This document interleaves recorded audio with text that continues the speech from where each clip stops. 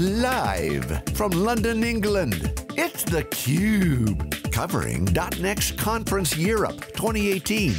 Brought to you by Nutanix.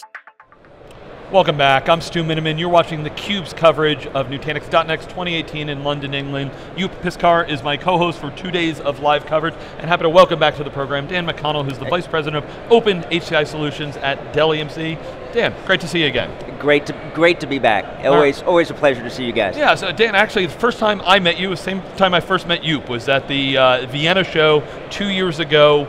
Dell has multi-year partnership with Nutanix. I see you stateside, here and there at some Dell events also.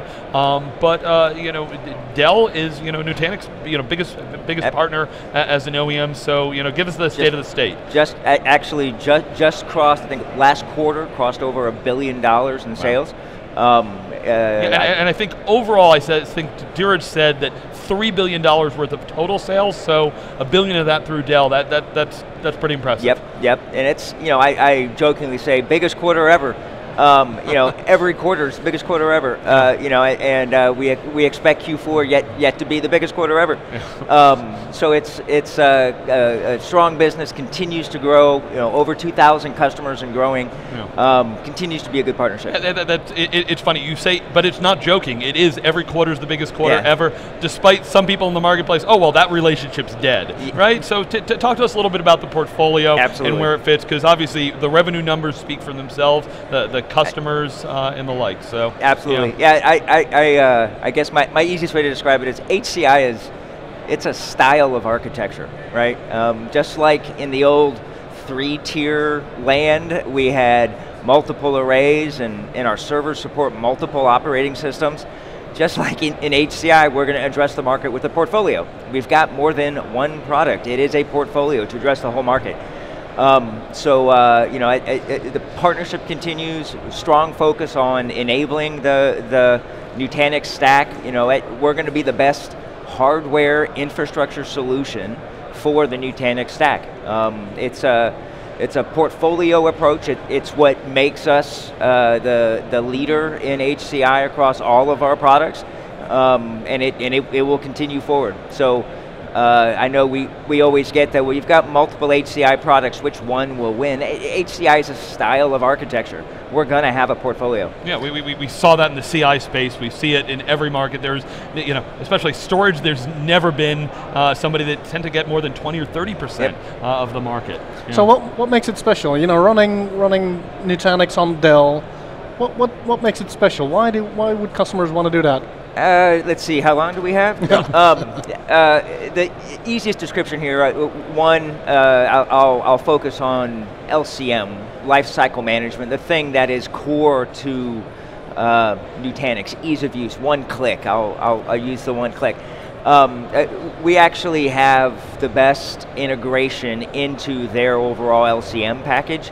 It literally is one click from the Prism UI to update all of the server firmware as well, and it's cluster aware. So we know how to evacuate, we know how to flash stuff, bring it and repatriate the data. So it's actually it's something we have that no one else has. We are, once again, like I said before, we will be the best hardware platform, best infrastructure to fit in to the Nutanix stack. I'll say stack these days, because what was once HCI is now a list of single-word products that is a pretty big stack and growing.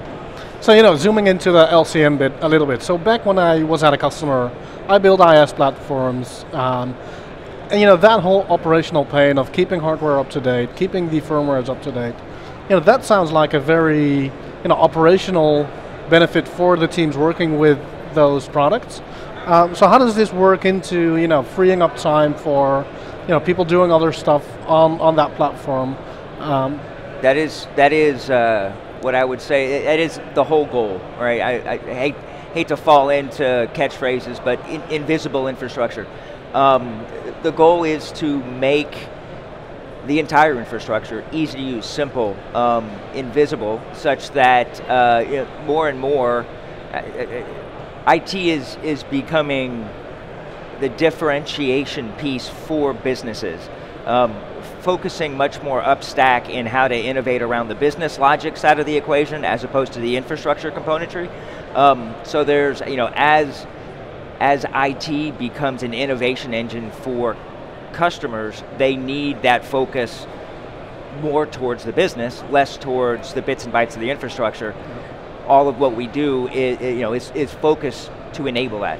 So even if you're talking about making infrastructure invisible, making it easy to operate and manage, there's still a lot going on in the infrastructure space, specifically around hardware and around running applications. So one of the things I learned is that you are now certified to run SAP on top of it. So please explain, how that works, what it means for customers. Absolutely, absolutely. I don't know. We sat on places like this 4 years ago, and people would ask, well, what workloads are good for HCI? And we'd say, test dev and VDI, and nowadays it's everywhere. It's what workloads aren't good for HCI, and I would have told you, 2 years ago, well, big databases, blah blah blah. But at this point, everything's moving to HCI. HCI has been the style of infrastructure that can run any workload, and our certification with SAP is just a huge instantiation with that. Matter of fact, I believe we are the only one that has a 2-socket and a 4-socket certified from an HCI perspective. Something we're very proud of, something we'll continue to lean into moving forward. Yeah, Dan, absolutely. When I've been talking to customers, it's those edge cases. It was, my AS400, I haven't migrated over because I'm actually going to modernize and put that stuff in the cloud or things like that. So any application, on HCI today, Nutanix hasn't been sitting still though. We've been listening for the last 2 days, really growing the portfolio. What is the increase in products? What does that mean to the offerings from Dell? Sure, obviously we'll keep up with the Intel heartbeat, right? Things like, we have a pretty big refresh coming up here early next year with what Intel calls Cascade Lake. And also not just keeping up with the generations, but as Nutanix evolves, things like buckets, you probably heard buckets mentioned this week. We've got some hardware platforms. I won't pre-announce any of my PowerEdge brethren platforms, but we have some hardware platforms that are focused much more around storage density. So obviously a great fit for something like buckets. So we'll look at as Nutanix matures, what is the best fit hardware for that stack. Yeah, and maybe there's been some updates as to how you handle the hardware and software working with Nutanix. Maybe explain how that works now. Absolutely. So we've got we call it XC Series and XC Core. Series is the appliance. It's continues on just as it was. It is software licensed and packaged with the hardware. And then recently we announced something called XC Core, which has all of the goodness of the pre-installation. All the software comes on it. It's easy to use, but the licensing, you can bring your own licensing, so to speak, from Nutanix.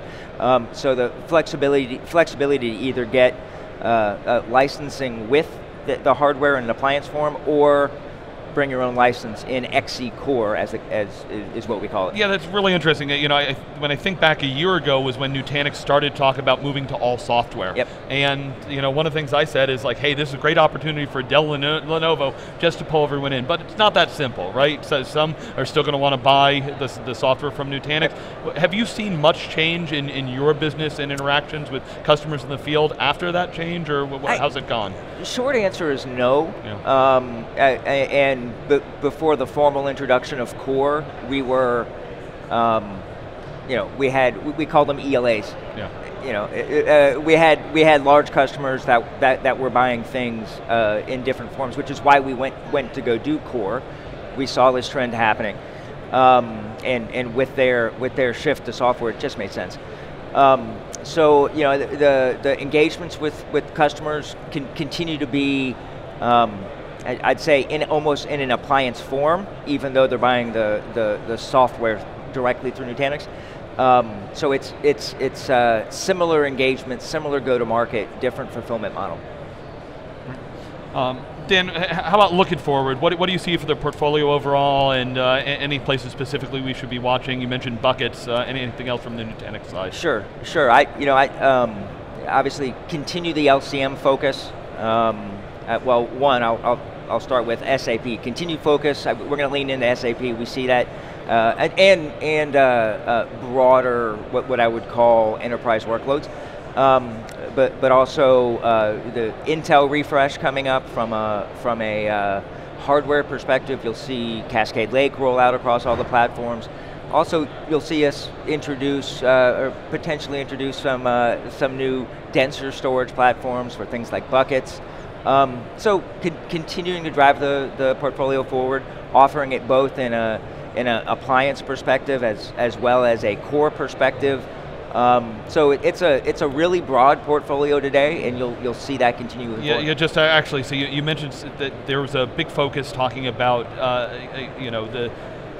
the new memory type of options, new things like NVMe. I know I've heard lots from Dell as to where they're going, so potentially that's areas where I would see that, and some of the cloud native applications and the like seem a natural fit for Nutanix plus Dell in the future. Sure, absolutely. You'll see incorporation of NVMe, some of the storage class memory stuff. So without pre-announcing, so to speak, obviously Dell from a hardware perspective, keen focus on these upcoming technologies and how to enable them. We work tightly with Nutanix on how to integrate them into the stack. So you will definitely see us take advantage of things like NVMe, things like storage class memory. Technology never sits still, right? And we're gonna, the partnership we have between Nutanix and Dell helps us keep on the edge of that. Sorry, I'm going to use the edge word. All right, if we had another hour, Dan, we would go there and talk about where that fits, but I think we do have to leave it there. Thanks so much, Dan, for the updates. As always, congratulations on the progress, and look forward to hearing the best quarter ever in the future. And thanks so much for watching theCUBE. We'll be back with lots more coverage here from Nutanix 2018 EU in London, England. Thanks for watching theCUBE.